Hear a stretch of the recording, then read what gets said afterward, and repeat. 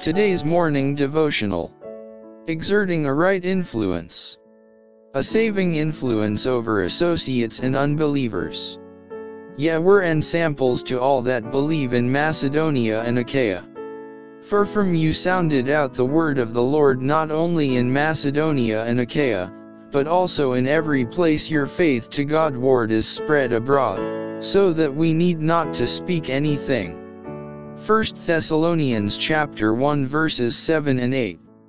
If you can exert a saving influence over one soul, remember there is joy in heaven over the one that repented.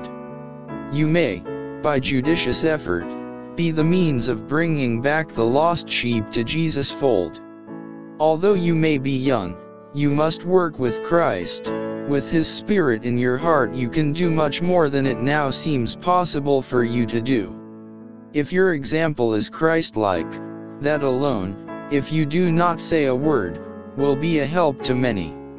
Patient continuance in well-doing will help others to place their feet in the path of truth and righteousness.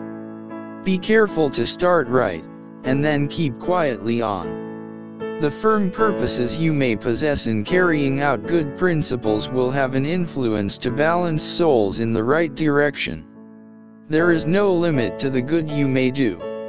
If you make the Word of God the rule of your life, and govern your actions by its precepts, making all your purposes and exertions in the fulfilling of your duty a blessing, success will crown your efforts.